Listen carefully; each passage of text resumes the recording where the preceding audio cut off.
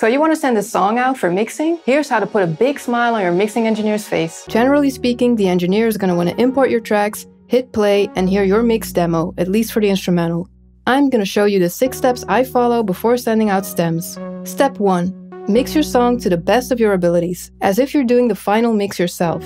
So add all the effects you want and clean up your tracks, especially vocal tracks, because you don't want your engineer to have to waste time on cutting out unwanted sounds or fixing timing issues and stuff like that.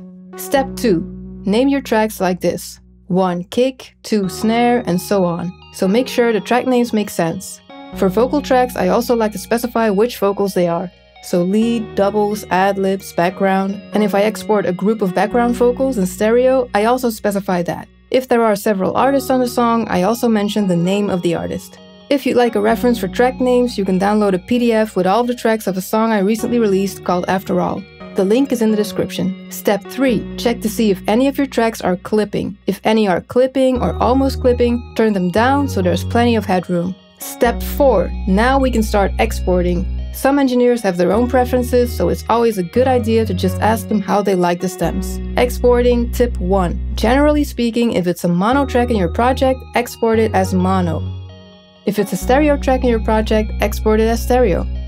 Tip 2. Export your instrument tracks with all of your processing on it, including the effects. So hit Command or Control E, choose Multiple, and check all of the tracks that you want to batch export. In the Effects menu, choose this option to include your sends. If you have effects on an instrument track, but you want to give the engineer the freedom to do their own thing, then export the effects tracks separately. To do that, go to Multiple, choose Inserts and Strip, select the track, and also select the effect tracks you're using. What you don't want to include are the inserts on your master bus, so either bypass those or double check that you don't have this option selected here. Tip 3. For vocal tracks, only leave on your tuning and bypass everything else. Some engineers also like your processed vocal tracks with compression and everything, so ask if you're not sure. Tip 4. Export your stems in the same sample rate your project is in, and have it at least 24-bit. Now that we've exported all of the tracks, let's move on to step 5, which is checking the stems. Open a new project, import all of the stems you just exported, and play the song back.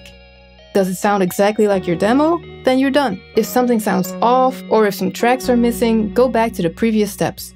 And then we're at the final step, sending your files over. These are the things you're going to send to the mixing engineer. A folder that has all of your stems in it. Remember to include the BPM and the key of the song in the folder name, your own rough mix, the instrumental version of your rough mix, a PDF or a text file with your mix notes. These can include a reference track, for example, or preferences like really make the bass come through in this part, or definitely keep this delay but do your thing with that one, or anything else they need to know before starting the mix. That way you don't have to go back and forth and your preferences are very clear from the beginning. And that's it. Send everything over in one go. When you get the mix back, take your time to listen to it. Every time you listen to it and you hear something you don't like, write that down. Collect all of your feedback and send it back to the engineer so they can make the changes. And then everybody's happy and the world is a better place. So I hope that helped. If it did, please like the video and also subscribe and have fun making music.